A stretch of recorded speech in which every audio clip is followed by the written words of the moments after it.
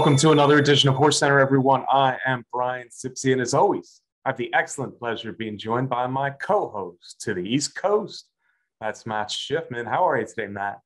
I am good, Brian. Let's celebrate our winter holiday edition of HorseCenter with that opening day card at Santa Anita. Yeah, Matt. Merry Christmas to all of you. Great year, 2021. We hope that 2022 will be even better for you. But as Matt mentioned, what a day of racing the day after Christmas. Of course, it's opening day. It's Santa Anita. Matt, there's 3 grade ones, 3 grade twos sprinkled throughout the card. 3 really nice turf races in the American Oaks, the San Gabriel, and the Mathis Mile. But we're going to concentrate on the dirt. We think that's where the most interesting races are, and maybe the most well-known horses. So Matt and I are going to start with the grade 1 Malibu. Matt, it's 300,000. It's grade 1. This has become just a very good race year to year, and it looks like we have a most interesting matchup in the big 2, Matt. Yeah, certainly do. 7 furlongs, which is always an interesting sprint distance. That extra furlong makes things interesting, but we've got a veteran, more of a veteran, and Dr. Shivel meeting up with the speedy Flightline, who will be making only his 3rd start. Yeah, it's a matchup we've actually been waiting for a while, and we get it here in the 7 furlong Malibu. Matt, we're going to start with the whole field. We're going to start on the rail. Baby Yoda comes from the East Coast for trainer Bill Mott, and this horse, after really running, I guess his buyer was one of the highest buyers of the year when he won that allowance, his 2nd win at Saratoga this summer, Matt. But in 2 stakes races, he's kind of had some rough trips and was pretty well beaten in both. Does Baby Yoda have a shot to come out here and surprise? I don't know, Brian. It's a pretty tough spot. Like you said, made a big splash at Saratoga, and that speed figure had people talking, but he ran 3rd in the Vosburg, which was okay, and then went out and, like you said, had a rough trip in a big sprint race out at Mahoning Valley. Certainly a tough spot when you're talking about traveling all the way across the country also. Yeah, I will say this about Baby Yoda. I think he's better than his last 2 starts. He did have trouble in both of those starts, including the 3rd in the Vosburg. I think the distance of 7 furlong suits. I also think his running style might be good for this kind of race as well. 7 furlongs with some speed. So he would be at least a long shot I consider in here. I can't say the same about the number 2, Matt. Timeless Bounty, though. I mean, I think they have to be happy with what they already got in 2021 for the Michigan bred. Yeah, I would say so too, Brian, particularly considering that this horse was claimed for $15,000 back in October and got a nice win in a stakes race. So, yeah, they should be happy. But, boy, this is a tough spot, or super tough spot for trainer Bob Hess. Yeah, I think it's too tough a spot for Timeless Bounty, but hey, that Steel Valley Sprint is a rich sprint. So for him to win that at nearly 60-1, that was an accomplishment. They're taking another shot, but I think it's too much. The 3, Matt, is Stiletto Boy. Stiletto Boy is a very interesting horse. You'll see that we have him at 10-1 on our morning line. Stiletto Boy, I don't think will get bet much in the Malibu, but the company he's been keeping, Matt, ever since winning the Iowa Derby has been absolutely excellent. Yeah, really good company. Was 5th in the Breeders' Cup Classic. That's pretty darn good, Brian. When you think about that field and you think about the top 4 that he ran behind in there, and then before that he was 2nd in the Awesome again behind Medina Spirit. So those are a couple of awfully darn good performances. But now cutting back to the 7 furlong distance. Yeah, and like I said with Baby Yoda, I think there is some reason to believe horses will be rallying in this 7 furlong sprint with speed. So Stiletto Boy fits the bill for me. Actually, I like him better than Baby Yoda. I think he'll be bet below Baby Yoda, but still, I think he'll have great odds in here. He's run 3 straight times against Medina Spirit. He wasn't embarrassed in any. He's beaten good horses. He was 5th, he was 2nd. He was 3rd, but he's been ahead of good horses in all those races. So I think he's a horse who's going to pick up some pieces, and actually think he's got a real good shot to get in the triple on Sunday. The 4 is one of the big horses, Matt. We have him 9-5. I've even seen some other handicappers have him even higher, and that kind of blows my mind if he's 3-1 or something. But Dr. Scheibel just been a terrific sprinter. He ran 3rd and 2nd in his first 2 races of his life. Ever since then, he's been awesome. He's kind of unlucky to not have a 6-race winning streak coming into this. I think he's on the verge of winning the Eclipse Award if he wins this race, Matt. Tough loss last time in the Breeders' Cup Sprint. Yeah, I agree, Brian. And they're taking their shot in here. That's one of the things that's intriguing about the Malibu sometimes, and then certainly this year the Eclipse Award ramifications. Was second, like as you said, in that Breeders' Cup Sprint, just getting run down by Aloha West nearing the wire. And as you said, Brian, had 5 wins in a row heading into the Breeders' Cup. I like his versatility.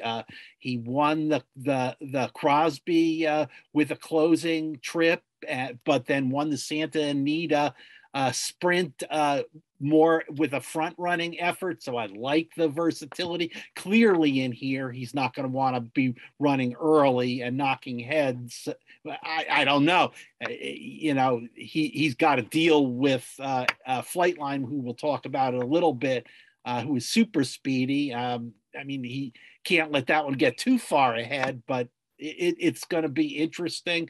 Certainly has the back class in this field. Yeah, and I wouldn't even say back class, Matt. Just call it class. He's a 2-time Grade 1 winner, but I think his last 2 races might be his best 2 races. Don't forget, in that race over the Santa Anita main track where the Malibu will be, he ran a huge race because he wasn't going to the lead until the irons broke on his for his jockey in that race, and Dr. Scheibel zoomed up to the lead there and dominated at Santa Anita. We know he likes the track. He's won at 7 furlongs.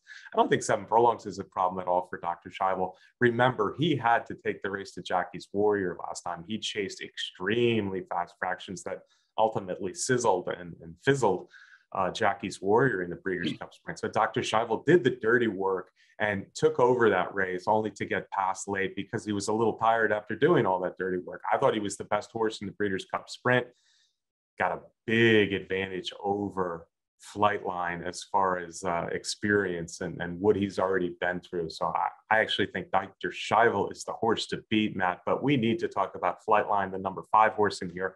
We have missed the 7-5 morning line favorite. I have pretty much no doubt that he will be favored. That's how much talk he's gotten over his first 2 races. They're spread out, Matt. I've seen people compare him to Hidden Scroll, and I just don't see it, because if you watch Flightline run, you know he is a very, very talented horse. I don't think he's a sprinter either. I think he's going to get better as distances increase. I just think this is a really tough spot for Flightline's 3rd career race and only his 2nd race in several months. Yeah, I agree with that. And, you know, I understand people saying, you know, citing Hidden Scroll, but there are other horses recently. You might look at Baby Yoda and as other people, and horses that have thrown in tremendously impressive performances and then fizzled out as they've gotten into stakes company. I understand people grabbing onto that, but let's, you know, take a look at those 2 races by Flightline.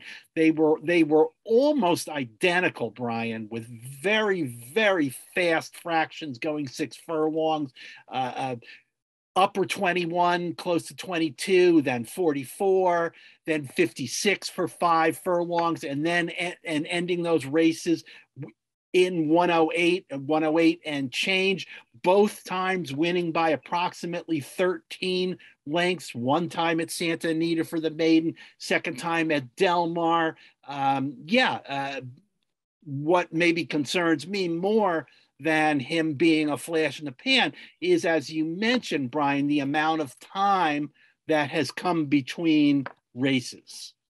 Yeah. He debuted way back in early spring, Matt. So his races have been really spread out, which makes you wonder how healthy he is. I know they think they have something special. I think they have something special. The way he runs, the way he works out, you could just see a fluidity of motion and ease of the way he's running very, very fast. So I think he is a special horse. He'll be a special horse only if he can stay healthy and put together a campaign as a 4-year-old. tough spot though, because Dr. Scheibel is a serious sprinter and a horse I think is going to be the sprint champion if he wins this race. The 6 horse, Matt, is Team Merchants. This is a son of Nyquist. He's a stakes winner on turf. He doesn't look quite as good as the best in here. Do you like this one at all? No, I don't, Brian. That stakes win was in a restricted race. No, I'm not gonna. I think this one is, as you talked about, an intriguing meeting between Dr. Scheibel and Flightline, with the chance of one of the closers that we mentioned possibly getting into the trifecta, or maybe getting into second. Yeah, it's Team Merchants. I think is actually a horse who probably will like this 7 furlong trip. I think he's got to turn a foot in here, but it just looks a little bit too tough for me as well. So I'm going to agree with you. We haven't talked about the 7 at all, Matt, and maybe we should be talking about the 7. This is the son of Toppet, like Flightline. He's the son of Toppet, but he's out of the dam of American Pharaoh. So he literally could not be any better bred, Matt, and he's looked good winning his first 2 starts. Why are we talking all about Flightline and not about Triple Tap? We got to talk about Triple Tap, as you mentioned. A half brother to American Pharaoh. 2 victories, 2 starts, maiden special mate win at Santa Anita in March, followed by a more recent allowance win at Del Mar. So that, there's a little bit of a similarity between the PPs of Triple Tap and Flightline in terms of the dates of their starts and the and the results in terms of 2 wins from 2 starts. But those wins were not in the same kind of atmosphere as Flightline flew in. Yeah, I like how you put that, Matt. It's a little bit of a different atmosphere. Hey, listen, Triple Top could be a serious horse. He's got the pedigree, trained by Bob Baffert. He's looked very good in his first 2. He ran very fast on Breeders' Cup Day there in winning that allowance race. But yeah, if you compare him, the way he looks in his races to Flightline, there is a difference. And for that reason, I am quite a bit higher on Flightline moving forward. But just like Flightline, I think Triple Top is a horse who very well could run 2 turns and very well could be a force to be reckoned with next year. All right, that's our preview of the 7 horse field in the Grade 1 7 furlong Malibu Stakes. Matt, who's your top pick? Brian, as we talked about, I'm going to try and beat Flightline. No doubt in my mind either that he is going to be a pretty short favorite, and just the idea that Dr. Scheibel could possibly be 2-1. I don't know if I see that. Like you mentioned earlier, some handicappers are saying that 2-1, 5-2, even 3-1. I can't imagine, but still unlikely to be the favorite, likely to be the second choice with all that he's accomplished already and what Flightline has to step up to do. I'm going to go with Dr. Scheibel. Yeah, and for all the reasons you just said, I'm in agreement with you. Dr. Scheibel is my top pick in here. Like I said, I think Flightline is just a super talent, and this should be a very fun race. I'm also going to throw in Stiletto Boy in my trifectas. I think he could get into the picture at pretty good odds. All right, Matt, we're going to stick with the males because, hey, the biggest name running on Sunday at Santa Anita is in one of the Grade 2 races. It's the $200,000 San Antonio, Matt. It's 1 1/16 miles on the dirt. And it's kind of a bridge between 2021, and Hot Rod Charlie had a very good year in 2021, to 2022. Pointing for the Dubai World Cup in March. This will be the race that bridges the Breeders' Cup Classic to the Dubai World Cup for Hot Rod Charlie.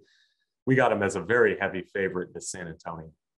Very, very, very heavy favorite, no doubt, Brian, and deservedly so. We've talked about Hot Rod Charlie so many times, because he's been in so many big races and had so much going on this year. Hot Rod Charlie has been, chugging along, in these days of horses not racing that much. Hot Rod Charlie, relatively speaking, has raced a lot more than most horses. He's been running almost every month, every, month and a half since he debuted all the way back in July of 2020. And compared to the good old days that Brian and I like to talk about, he's lightly raced, but in today's world, he's had a pretty consistent and long campaign. And here he comes back after running fourth in the Breeders' Cup Classic in that, really in that excellent field after winning the Pennsylvania Derby and all the other things that have happened with him, the Haskell, etc. He's going to be very, very hard to beat, Brian. Yeah, I can't disagree with you, Matt. I've been on the Hot Rod Charlie bandwagon for a long time. Yeah, he would have $3 million wins this year if not for the disqualification out of that Haskell win for Hot Rod Charlie. And I think none of those are his best race. I think his best race was the Belmont Stakes, where he gave Central Quality everything he wanted after running suicidal fractions early in that mile-and-a-half Belmont. Anyway, I digress. Hot Rod Charlie, 8th race this year. Yeah, that's a ambitious campaign, considering none of them were easy spots. This looks like the easiest spot he'll find all year. I just think the Son of Oxbow is a really terrific horse, and he continues to do well. Say what you want about finishing 4th last time, but it was a very good 4th. Of course, Knicks Go, Medina Spirit, Essential Quality finished ahead of him. He was right there for second at the 8th hole, and he got out finished a little bit by the 2 3-year-olds that will battle it out for an Eclipse Award. I think Hot Rod Charlie was a huge part of a wonderful 3-year-old crop this year, and I do expect to see the Vox Populi, the Voice of the People winner, Matt. Let me mention that real quick. I'm on the nominating committee for the Vox Populi, and I really like to see a horse who's not going to win an Eclipse Award get the Vox Populi. So I was pleased to see my pal Hot Rod Charlie get that award. If there's any horse in the race for me, Matt, who I think has the talent to run a big race and give Hot Rod Charlie, if Hot Rod Charlie runs a decent race, to give Hot Rod Charlie maybe at least something to think about at the 8th hole, it's Express Train. This is a horse who's won 2 Grade 2s this year. Yeah, Express Train. We've seen him running in a lot of big races out in California for John Sheriffs. He was 3rd in the Awesome again. He won the San Diego Handicap. A hard knocker, and this looks like he's found a good field. I mean, excepting having to deal with Hot Rod Charlie. Yeah, and I also like the fact that they decided to skip the Breeders' Cup Classic. He's been off since that Awesome Again, which was early October. So he's had a nice little freshening here. I expect him to run the best race to give Hot Rod Charlie the most competition. Looking at the rest of the field, you'd have to talk about the Native Diver recently at Del Mar as the key race, because the other big threats, I think, in here ran 1, 2, 3 in there. The winner was Hazel Coast for Bob Baffert. 8 Rings was the beaten favorite, and Kiss Day Goodbye was the rallying horse who split them to be second in that Native Diver. Yeah, I certainly think that's a race you have to look at in terms of if you want to take a chance to try and beat Hot Rod Charlie at such a short price, or if you're looking for the second horse in the exacta. You mentioned Kiss Today Goodbye, who we have at 10-1 on the morning line. Ran a really nice closing move to finish second, the Native Diver, off of a layoff, getting blinkers on, and he did win the San Antonio in 2020. He'll be my horse that, I guess I'm going to call him my top choice, or more like the one that could get into the exacta. All right. Yeah. Kiss Today Goodbye has shown flashes of really good performances, including a year ago winning the San Antonio. He's also thrown in some bad races. Maybe the blinkers, maybe the layoff will help. He ran a decent race last time to get to beat 8 Rings for second behind Hazel Coast. I just don't think any of the 3 of them are quite at the class of Express Train among the older horses that Hot Rod Charlie will be facing here. I think they're a cut below, and Grade 2 is pushing it, and Grade 2 with Hot Rod Charlie in it is really pushing it for me. So, Matt, who's your top pick? I think we kind of already know what you're going to say here. Yeah, I'm going to, just because of the the 3 to 5 that we say maybe could even be less than that. That's just such a short price. Although Hot Rod Charlie is a very, very likely winner. I'm going to take a shot and make Kiss Today Goodbye my top choice, hoping that blinkers on and the layoff, and maybe he can step up after that nice performance in the Native Diver. Yeah, this is a race I'm just going to watch. Basically, Matt, I think Hot Rod Charlie is by far the class of the race, and I like Hot Rod Charlie certainly to win this San Antonio on Sunday. Folks, if you haven't yet, please do subscribe to our YouTube channel here at Horse Racing Nation. It helps Matt and I out a lot. We appreciate it. Turn on those notifications so you never miss another episode of HorseCenter. I think I said that before. Now, we got one more big dirt race. It's another great one. It's at 7 furlongs. So it's the female counterpart to the Malibu. It's the La Brea. And while I think the Malibu came up great, I don't think the La Brea is quite as interesting to me, except for maybe from a betting standpoint. Certainly Private Mission is going to be the favorite, Matt Shipman. She's coming off a really pretty poor performance in the Breeders' Cup Distaff.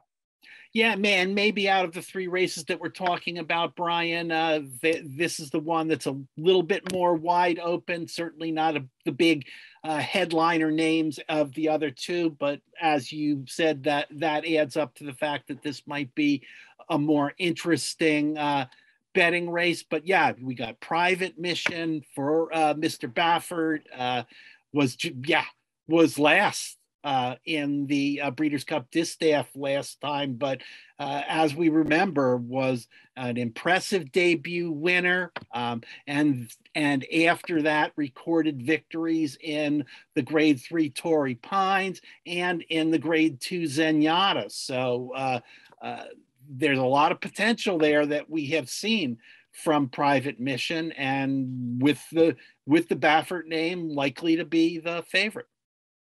Yeah, I'm pretty sure she will be the favorite in here, coming out of the last place finish in the Breeders' Cup Distaff. And it's not surprising that she folded up her tent early in that race after setting just crazy fractions with Latruska, the likes of Latruska, and there's the devil breathing down her neck. So, the margin that she lost the Distaff, I think that can be a discouragement to horses coming out of such a race. And as the favorite, the fact that maybe she was discouraged in her last race and had a tough race gives me hope that she can be beaten. She won the Zenyatta. She won the Torrey Pines, 2 graded races, like Matt said, before the Breeders' Cup Distaff. She was kind of she got a little bit of talk going into the Breeders' Cup Distaff. But I think this is a good spot to beat her. There's other speed in here. Dropping down to 7 furlongs off of what I called possibly a discouraging race. I think there's reason to beat her. Or to try to beat her as the favorite. And I guess we start with living my best life. I want to call her living my beast life, Matt, because she's a daughter of the big beast. Yes, and the big beast was quite a sprinter in his own right. At his best, we remember his big victory in the King's Bishop in New York, and then several other really good finishes in very competitive sprints. So yeah, I don't know if because of the naming rules, there wasn't room for that last A in there, and they had to go with Living My Best Life. But trained by John Sadler, got a couple of nice wins, including a nice speedy front end win at Los Alamitos. Yeah, she comes in off 2 stakes wins. Both were front running, and she is a front runner. If you look at her past performances, she is on the lead every single time. I think that's a tough spot, though, 7 furlongs with other speed, because she's got both of the Bafferts who have quite a bit of speed in here. We're going to talk about Calypso in a second. So I actually think Living My Best Life, moving up from those listed stakes that she's been wiring to a 7 furlong race in here, I think that's a tough spot, but I think she certainly will factor in early. Calypso probably will too. We haven't seen Calypso since Kentucky Oaks Day, when she bled and she was eased in the Grade 2 8 bells. She was considered a threat in that Grade 2 8 bells, which is probably a better field than she'll see in the Grade 1 La Brea on Sunday. Calypso is a 2-time stakes winner sprinting at Santa Anita, including the 7 furlong Santa Ynez earlier this year. So there's a lot to like about Calypso if you think that she can come back after 8 or 9 months off. I guess it's been 8 months since Kentucky Oaks Day, fresh and ready for a big performance in here. Yeah, had some great performances heading into that 8 bells. And as you mentioned, as the chart said, she bled in that race and must have bled pretty badly because she got pulled up in there. And, and people sometimes think bled, just give them some Lasix and then they'll be okay. But, bleeding means that there's been stuff going on in their lungs and there can be some residual damage to the tissue of the lungs. And clearly with the amount of time that Calypso has had off, it must have been a pretty significant case of bleeding in the horse. But she's back here. And obviously with the rules is not going to be able to run with Lasix in there. So lots of question marks, but so much potential in the past. Yeah, Calypso's a nice filly. She's a nice sprinter too, so it makes sense that she's in this field. But lack of Lasix, long layoff. I think she'll be fresh, and I think she'll show speed like she does. Fresh horses often, especially if they have speed to begin with, want to show speed in that first race after a long layoff. So the first 3 horses we talked about in the Brea all have a lot of speed. So we're starting to get to see why I feel like somebody can win this race from off the pace, Matt. Missy P, I think we need to talk about Missy P because she is also a very talented horse. Richard Mandela, Papa Mandela trains this daughter of Into Mischief, and she looked like a really good thing in her debut performance earlier this year, but didn't have quite as much success when she tried stakes racing. Still, she's only had 3 lifetime races.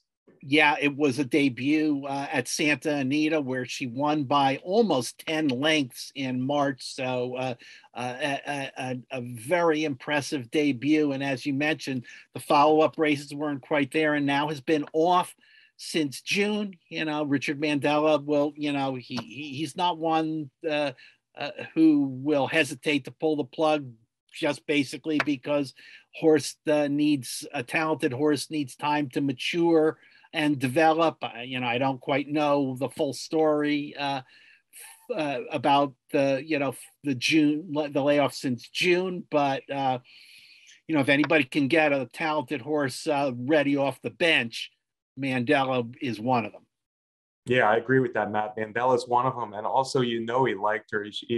He put her in against males in that Desert Code Stakes on the turf in her 3rd start. She didn't run poorly in either of those stakes losses. I think she's clearly a very talented horse. Maybe she needed time to get right again, maybe mature a little bit. I think she's a dangerous, dangerous horse in here. She's also fresh, everything I said about Calypso. So it'll be interesting to see if she only adds to the early pace. But I think she's a dangerous horse here as probably the 4th choice or so. Next horse I want to mention, Matt, is Canoodling, because Canoodling I'd like. She's been running in New Mexico. Yeah, I like the name Canoodling, but she's been running in New Mexico for a while now. And people will be quick to dismiss her. I think we'll get some nice odds on Canoodling because she's been running in New Mexico for all these races. But there's some good sprints down in New Mexico, Matt. I want to tell you, and Canoodling is just getting better and better. She's got a style where she can sit off the pace a little bit and make a move. If this was a 9 furlong grade 1 race or a really strong grade 1 race, I might feel differently. But those races she's been running, especially recently in New Mexico, the only time she's been beaten recently was by the boys when she tried to stretch out. And even then, she wasn't beaten by much. I think 7 furlongs with a lot of speed in front of her is a good spot for the filly coming from New Mexico. I've seen horses do this before. I like Canoodling. Call me crazy. Hey, I can't call you crazy. I also love the name. Also, you got to love Canoodling. As you said, recent winner at Zia Park, the Zia Park Distaff. And hey, Brian, pace makes the race. And there's a ton of pace in this race for Canoodling to run at. And like you said, and we've been saying about this race, so many horses that have flashed a lot of talent, but kind of wide open-ish. Kind of wide open-ish, kind of a lot of speed going 7 furlongs. I don't love Canoodling's draw on the rail because I'd like to see her sit 4th or 5th early and then pounce as they're straightening out. But hopefully she can get a good trip off the rail and sit behind all that speed. One more horse to mention, Brilliant Cut, Matt. She's had stakes experience. She's run against Calypso. She's coming off a nice win, and she also can come from a little bit off the pace. Yes, trainer Doug O'Neill, who was looking to have a big day on opening day at Santa Anita. This horse was claimed for $50,000, not too long ago. Got a nice win at Santa Anita in October. Has a third place finish in the Santa Ynez. Certainly one that seems to be moving up the ladder for Kentucky Derby winning trainer Doug O'Neill. Sorry, Matt. Yeah, you certainly can consider her in here, especially if she gets that trip I'm talking about of sitting off the pace. And she wasn't quite as good as Calypso when they were meeting earlier in the year, but a lot has happened since then. She hasn't thrilled me since then, but her last race was a nice win. So another one to consider. That's the La Brea, Matt, the female version of the Malibu. Who do you like? Brian, it's a tough one, and I'm going to go with Living My Best Life, just because I think we're probably going to get some pretty good, relatively speaking, good odds on her. I agree with you, Matt. I think maybe my 3-1 pick there in the morning line is a little bit lower than she'll actually be, although she's coming off a couple of stakes wins. I don't agree with your pick, though. I'm against her. I know you like the big beast, and I don't blame you for picking her. Any one of the 6 we mentioned probably could win this race, and I'm afraid of Private Mission on class, and I'm certainly afraid of Missy P on talent coming from the Mandela barn. But I like Canoodling. I think this is a good spot to get a long shot winner of the La Brea, and I think she is the long shot for me with all those good sprint performances down in New Mexico. Oh, Matt, that's a lot to look forward to. We didn't even talk about the turf races on opening day at Santa Anita. It should be a wonderful day, a race card that I look forward to. It's one of the best, 6 or 7 race cards of the year, probably opening day, and it comes right after Christmas. So you probably have a great parting shot for us today. Yeah, it's always an interesting card because on the calendar, it is right, technically the last weekend of racing of the year, but in a way it kind of feels like kicking off the new year because it's opening day at Santa Anita. So stay safe, everybody. I wish I didn't have to keep saying stay safe with with COVID in mind. I'm a little tired of all that, but stay safe, enjoy your holidays, and we'll see you next week on Horse Center. And of course, I want to thank our producer Ben Wilkie for putting together the show. Yeah, thanks to Ben. Thanks for all you for watching every week. Thanks to our sponsor, the best contest site out there, that's Derby Wars. And if you're lucky enough to be at Santa Anita the day after Christmas, then you step up to the carving board, those great sandwiches they have at Santa Anita. Think of Matt and I as you're eating one of those delicious sandwiches. Next week, we'll be back on the Derby trail with a gaggle of Derby preps around the country. So you have that to look forward to right here on Horse Center. We'll see you then.